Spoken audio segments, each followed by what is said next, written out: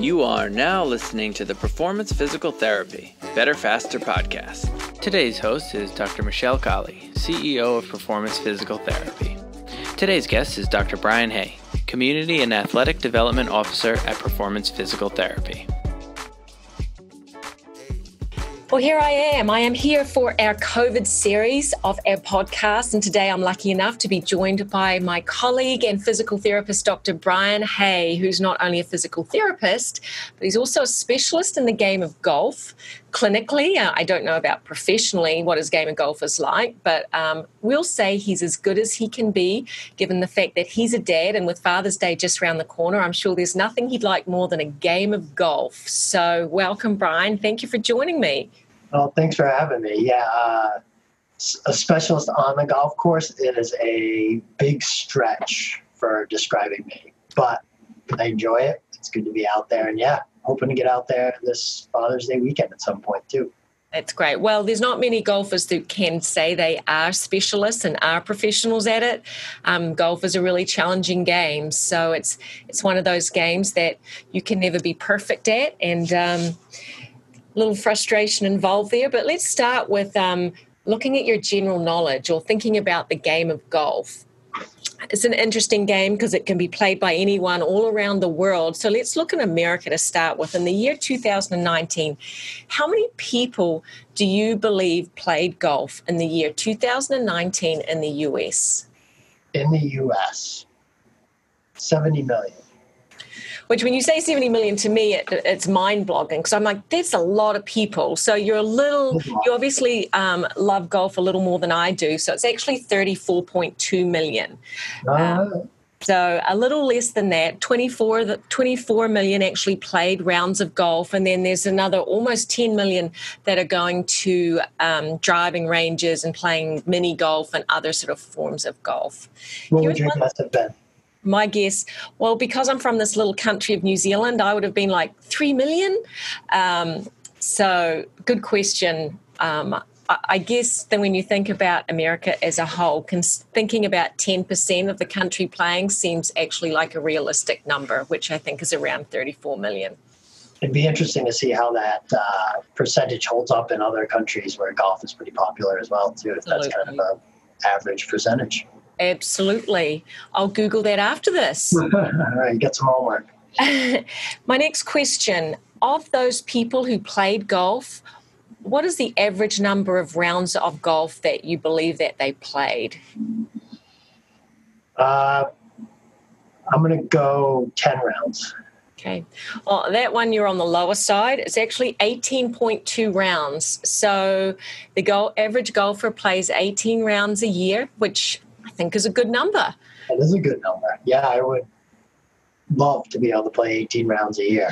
But up here, in the Northeast, we have a short season, and it's hard to find that time. But I'm envious of those who get out 18 times a year. So how about the number of men and women? What percentage of men do you think play golf compared to women? Well, that's a good question. And I think that's shifting a little bit. I think it's creating more of a balance. Mm-hmm. I'd probably say maybe 70-30 men to women. Yep, well, you're close. We're still at 77% men, so it's definitely still a male-dominated sport, but obviously we're all aware that there are more and more women playing. And here's a stat I found really interesting. The highest number of golfers, what's the age range? How old are people who play golf? Oh, I feel like when you get a little more time and you're retired, you start to find a little more time for golf. So I'm going to say somewhere, between 50 and 70 years old. And now maybe those are the people who are playing 18 or 30 rounds a year because they have a little more time, and I hope that's what they are doing. But actually the highest number of golfers, over 6 million, are between the ages of 18 and 34. So definitely becoming a more popular sport with the younger crew. Yeah, I'm sure that's positive for, the PGA out there and how they look at the growth of their sport. And I'm sure a lot of that's been driven by many of the icons that you see out there and the pro golfers right now. Tiger Woods created a revolution when it came to golf and interest for younger athletes, and certainly sparked the interest. But now you look on tour, a lot of these the golfers you see out there, it's a shift. These are truly professional athletes. These are guys that put a lot of time, not just into their golf game, but their overall fitness. So it's not just a golf specific. It's really drawing the overall athletes as well. And you see it out there every weekend with the fitness level of these golfers and their skill that they have. Yeah. And the age. It seems to be the better golfers are much younger than the better golfers were when I was growing up. Well, I think what you bring up is an interesting point, that people don't just play golf for a pastime, for something to do. They truly are putting the time into being as strong, as flexible, as fit as possible so they can actually perform at the most elite level. So it's not just a pastime, it truly is a sport. Absolutely. Absolutely. So we still obviously see lots of golfers who are injured, and not that anyone ever wants to talk about injury. People tend to want to say, well, how do I get the best score or the least score as it comes to in golf? And you can only perform at your best if you do stay healthy and you are not injured. So let's talk about some of the common reasons. Why do golfers get injured? Why are they limited in how much they can play? So if I asked you that, Brian, as a physical therapist, what do you think the number one reason why golfers become injured? Well, I'll say that it's the only sport I've ever played where someone drives around and offers you drinks during your round. So maybe that's a little bit of it. But I also think it's a really approachable sport. You know, you don't have to be a certain fitness level to go out there and play. It's really open to people of really various fitness levels, there's pros and cons to that. The pro is it allows a lot of people to get out there, get active. Unlike a sport, you know, like basketball, you know, it's going to be hard for someone if they don't at least have a bare minimum fitness level to go out and play a whole game of basketball, or to be able to go out there and, you know, throw on some skates and play hockey. It's a really approachable sport. So I think part of what you sacrifice when your sport's approachable is, you know, a decrease in the bar of fitness. And I think that creates a lot of injuries. I also think a big part of it is, as easy as the game looks, it's a really technical game that involves a lot of moving parts, a lot of multiple joints, a lot of force. And if your mechanics aren't dialed in and aren't as specific as they can be, you know, you're setting yourself up to put yourself at higher risk for injury. And I think that's why we do see a fair amount of, you know, low back injuries, shoulder injuries amongst golfers. Is there's still a lot that we could do to set ourselves up to be in a better position for that. Mm-hmm. So what would be some tips that you would tell someone if they were either returning to golf after a quarantine or a cold winter and said, all right, I'm going to get back on the golf course, or someone who's never played before? Are there specific recommendations that you would provide them or tell them to minimize their risk of one of these overuse injuries or one of these common complaints? Yeah, I mean, the most important thing we can do is, you know, make sure we're getting a good warm-up.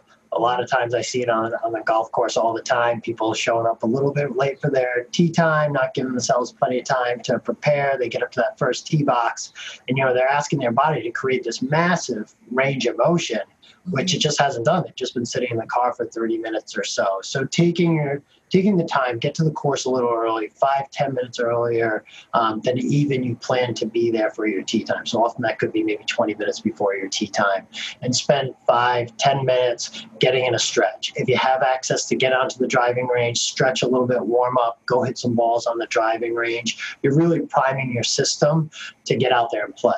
And also it's going to get rid of the likelihood of those first hole shanks or kind of those things that, you know, throw off your swing because your body isn't loosened up and it's not in a proper position to be creating the motion that you're asking it to. Also for beginner golfers, I encourage them, yes, obviously have a warm-up, try and increase your fitness level the best you can, really work on your hip rotation and thoracic mobility. I'm sure we can dive into the details of that a little bit later. But I also really encourage them to spend some time getting a lesson with a golf pro because they can really help you develop good mechanics. Those mechanics are going to those mechanics are going to allow you to utilize your body the best you can and the most efficiently you can to get the best impact on your swing, out of your swing. And as you said earlier, Michelle, like a lot more people are more concerned with lowering their score than lowering their risk of injury. But I would say you can really do both at the same time. And if you do both at the same time, you're just going to have a better outcome in the long haul. So spend some time. It's an investment, and most people don't want to do that, or they're pressed for time and they don't want to spend their time getting a lesson. They'd rather be out there golfing, but it'll pay dividends in the end. So I'll put in a plug for all the golf pros out there that it's well worth the investment and the time, both for your health and the quality of your game, to spend some time with a golf pro. I'll actually reiterate that point, Brian. There's lots of sports where, yes, you can get coaching and you can get advice and you can get help, and we're a proponent of many of those. But I think golf, it goes without saying that the golf swing is such a complicated motion, and there's so many opportunities to do it incorrectly. And if you're going to repeat a motion over and over again, if you're not doing the motion correctly, you're going to end up with overuse and creating pain and dysfunction. And if you've got into a habit of moving a certain way, it's very hard to change it.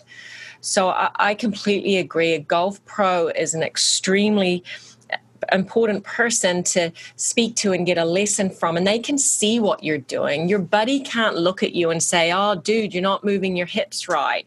You don't know it yourself when you're swinging the incorrect way. A golf pro is trained to look at the kinetic chain and looking at that rotation from the tip of your head right down to your tip of your toes. There's a lot of rotation going on, and if it's not happening in the right combination, in the right way, in the right order, in the right joints, you're setting you up for a very high golf score, which is what we don't want, and you're also increasing your risk of pain and injury.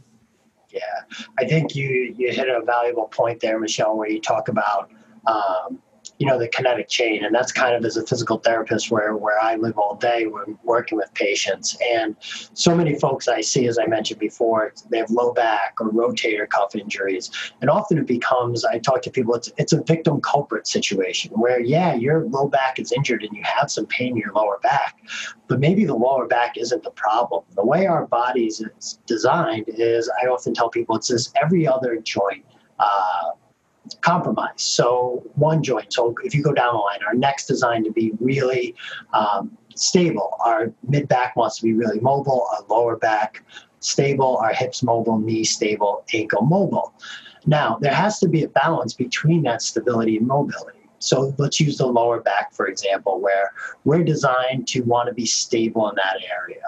If we're not getting enough motion from our thoracic spine, it's going to create problems in our lower back. So the victim becomes the lower back, but the culprit is really this lack of mobility in our thoracic spine or our mid back. And you see that all the time where, with patients, often we think low back pain, strengthen core, strengthen core, strengthen core. And the whole idea of strengthening, right, is this idea of we're preparing that tissue to be able to tolerate stress. Whenever we strengthen, that's our goal.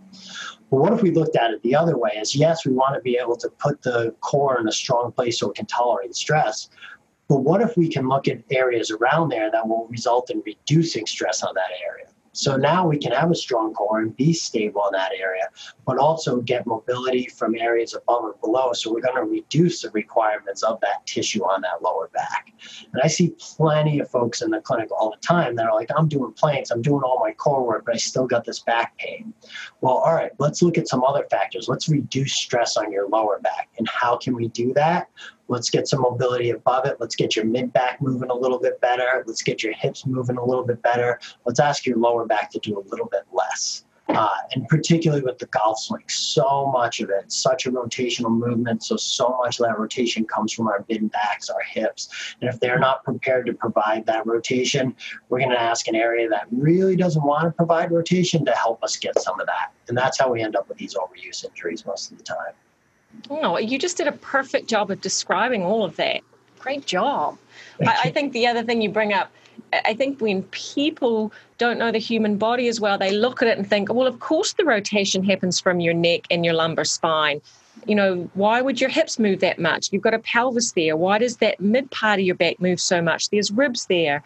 but they have those support structures in place because they're supposed to rotate. And because we spend half our day sitting in a computer or driving, we don't have we don't give our body the chance to do those rotation motions in those parts of the body. So that warm up and that making that effort to maximize your rotation in your hips and your thoracic spine can ultimately minimize and decrease the stress that's going on in your lumbar spine, in your neck, your shoulders, and your knees. Definitely. Which you don't really hear of people playing golf who suddenly have major problems with their thoracic spine.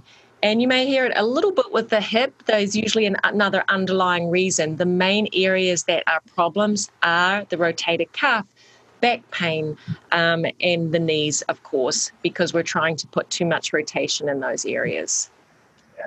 You see it all the time. If someone go to the driving range and maybe they hit 100 balls at the driving range, the next day they get up and their back's sore. And maybe it's just a muscle soreness because they hit a bunch of balls and they work those muscles. But to me, that's a yellow flag that you're overstressing your lower back. Like it's not prepared to take the load you're asking it to do. And yeah, maybe you got away with it this time, but it's only a matter of time before you get to that point.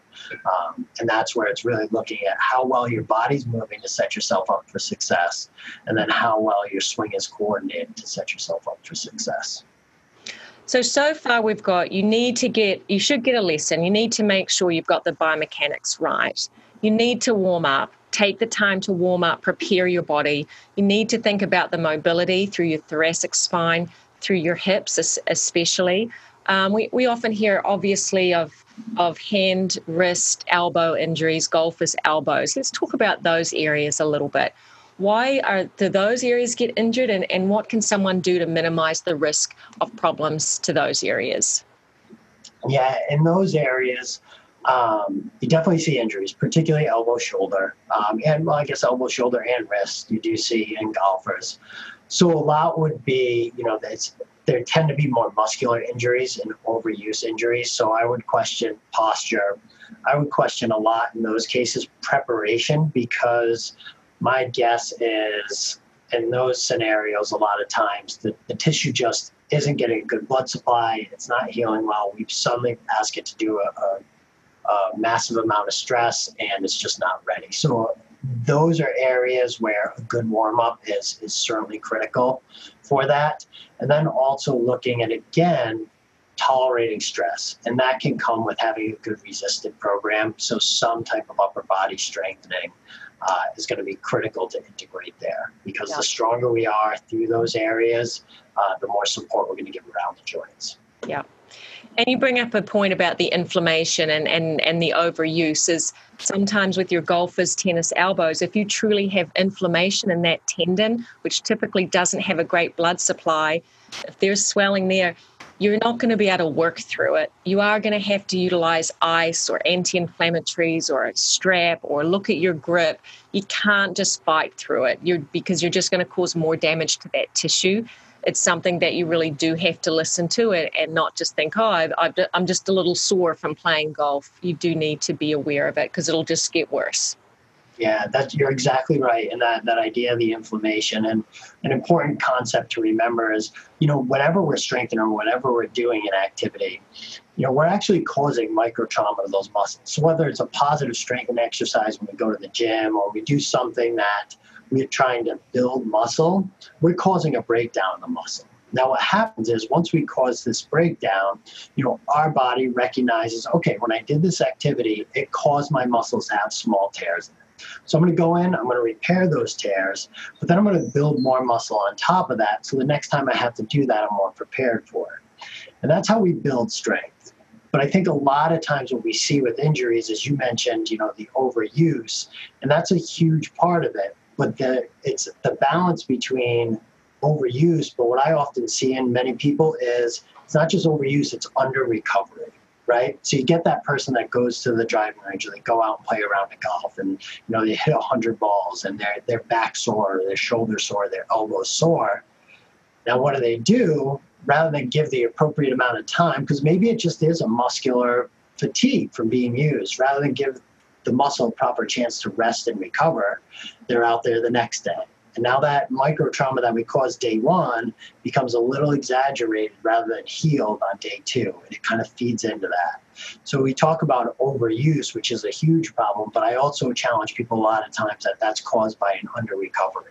So it's often creating that balance between use and recovery to really be successful. So I shouldn't take out the game of golf and expect to play every single day and go round in a par level. I might have used the wrong terminology there, but. Well, I mean, it depends, right? It depends on your fitness level. You may be able to go out and do that, but you got to listen to your body and how it responds. Yeah. So if you go out and you play and you feel great the next day, go out and play again. If you go out and play and your body's sore, your knees are achy, or your ankles hurt, or your hips are sore, you got to give yourself time to recover from that. Pushing through, has its time and place, but I would argue that that's probably not the time and place. That soreness is a message to your brain that tissues are trying to adapt and it needs that time to adapt. Now, I know there's probably still some people listening that are kind of concerned or unsure. Should I go to a golf course now? Is this a safe place for me to be? And I realize that all the golf courses are open. Any particular advice that you have for golfers and their thoughts of, should I be out on the golf course? And what are my risks for COVID, either spreading it or having being exposed to it? Yeah, I mean, it'd be the same advice I would give anybody else, or not anybody else, but give people in any situation. If you're going out, be smart. Try and maintain your social distance. Make sure you're doing good hand washing techniques. You're using good hand washing techniques. Have some hand sanitizer with you. Minimize your interactions in closed spaces with crowds. So can you go out and play a round of golf? Absolutely. I think you can even go out with a group of 3 other golfers. Just maintain your social distance. Be smart. Minimize how much physical interaction that's happening. I know most golf courses in Rhode Island right now, they have a ring around the hole. They're not pulling the flag sticks out. So they're trying to create an environment where that's minimized. If you can't maintain that social distancing, if you're going to be in the cart with someone that maybe you don't know, wear your mask, be smart about it. If you're someone who is in a higher risk category, I would encourage you to really kind of weigh the pros and cons of getting out there and playing golf versus, your overall health. So it's no different than the same advice I would give someone if they said, hey, do you think I should go to the supermarket or not? Absolutely. And I think the key thing too is realize that all the golf courses are very aware of what's going on. So they're taking the appropriate precautions. So following the rules and things that they put in place, they're certainly not just opening up and saying it's a free for all by any means. Absolutely. But it's a wonderful way to get outside and get a walk in, even if you are taking a cart, but to get some exercise.